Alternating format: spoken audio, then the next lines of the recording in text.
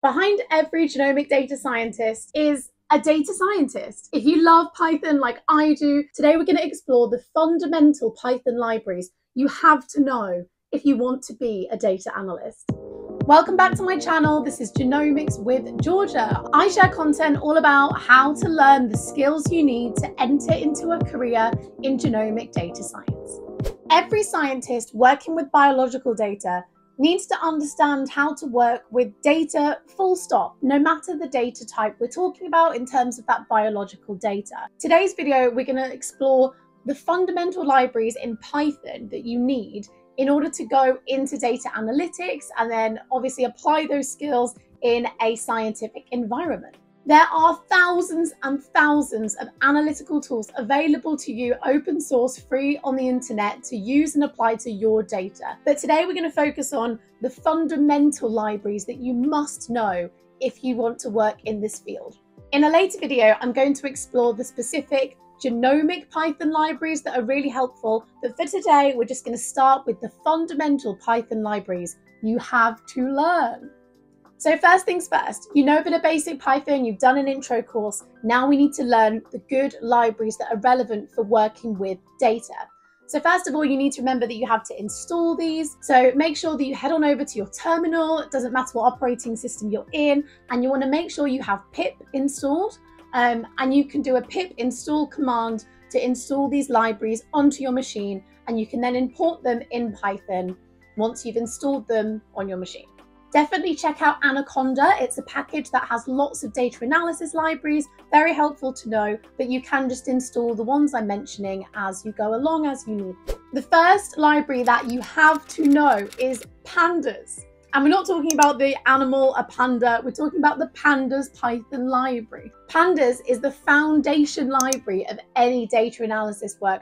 I use it every day in the work that I do. Even though I'm working with genomic data, we perform a lot of operations within pandas. It's crucial to know.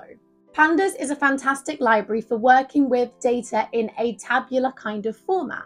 You can import data from so many different file types such as CSVs, comma-separated values, Excels, JSONs, even SQL, query files, pickle files, HTML. There's so many files you can import into pandas. And then once you have your data into pandas, you can start to work with it. Pandas is essential for some of the preliminary steps we need in data analysis, such as data wrangling, manipulation, cleaning. It's essential to clean your data.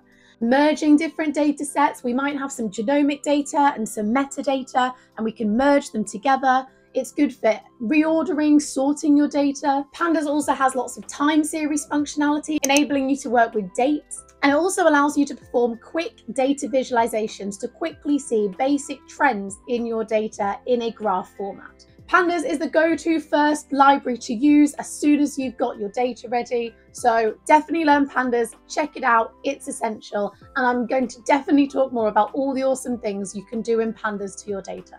The second fundamental library you have to know is numpy. This stands for numerical Python, and it's the foundation of any numerical analysis that we want to do within our Python code. NumPy converts objects into NumPy arrays, and it calls these ND arrays. And these are then data structures that have the same data type, and it makes analysis so much easier because sometimes in pandas there's no rules about what can be in your certain columns and rows, and it can get very stressful when you've got lots of missing or wrong data. So NumPy is really fantastic for those numerical calculations you want to do. NumPy allows you to reshape your data, convert it from a single dimension to a multi-dimensional array. It's fantastic for working with multi-dimensional data. We can broadcast functions to our arrays. We can do basic calculations, so basic statistics on them. And it's essentially the foundational library for some other really great fun libraries too. So if you master NumPy, then that will set you up fantastically to work with a lot of other scientific libraries in Python. The third fundamental library you must learn is matplotlib. Matplotlib, as it insinuates, is for plotting your data. So matplotlib is one of many plotting libraries that we have in Python. Another few such as Plotly, Seaborn, Bocker also exist. But if you learn matplotlib first, then that sets you up very well to then use the other libraries that are kind of based off the way that matplotlib works anyway. So once you've kind of used pandas to wrangle your data, you use numpy if you needed to do some calculations and rearranging on numerical data. Once you've done all of your wrangling, cleaning, calculations, you want to plot this data to actually see what's going on in your data. So matplotlib allows you to convert your data types, your objects, into a graph. And this is great because we can do things like see trends, look at relationships. We can look at the distribution of our data, and this can then allow us to do, more calculations or just to describe the data that we're working with. You can do things like identify the outliers, look deeply into those relationships and see what's going on in your data. The basic functionality in matplotlib is very easy to pick up, and you can create some graphs very easily. But also matplotlib is very, very customizable. You can end up doing some really complex graphing in matplotlib, but it's really quite easy to learn the fundamentals of plotting your first line graph and plotting your first bar chart. Definitely make sure that you know how to convert data into graphs via matplotlib, and then that'll set you up well for your data visualization journey. The fourth fundamental library is scikit-learn.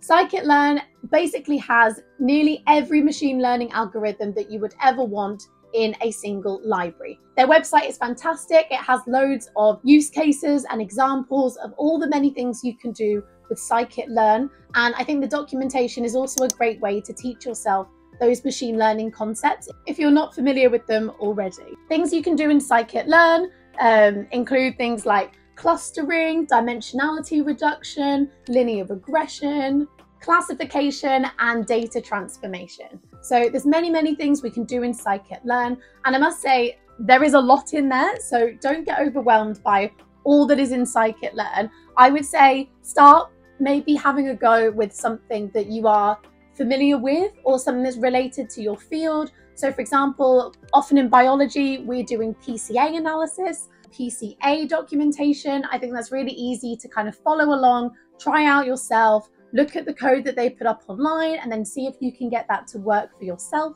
And then finally, the fifth tool that you have to understand how to use if you want to work in data analysis is working with Jupyter. So Jupyter notebooks are the way that data analysts predominantly work. We don't usually day to day write Python scripts and then run them to produce a result. What we're doing is going step by step through our data, working through it, seeing what we need to do, seeing what's in there, getting some results, going back, doing some more things. It's a very involved process. We want outputs constantly so we can alter what we're doing to work and manipulate and analyze our data. Jupyter Notebooks provide a fantastic platform in order to do this. So if you've started your coding journey using IDEs like PyCharm or Visual Studio, make sure that for data analysis, you're working inside a Jupyter Notebook. Fantastic! So guys, that was your 5 essential libraries and tools that you have to know to work in data analysis. We all want to go into bioinformatics, computational biology, dealing with all of this biology data. But before you rush into trying to analyze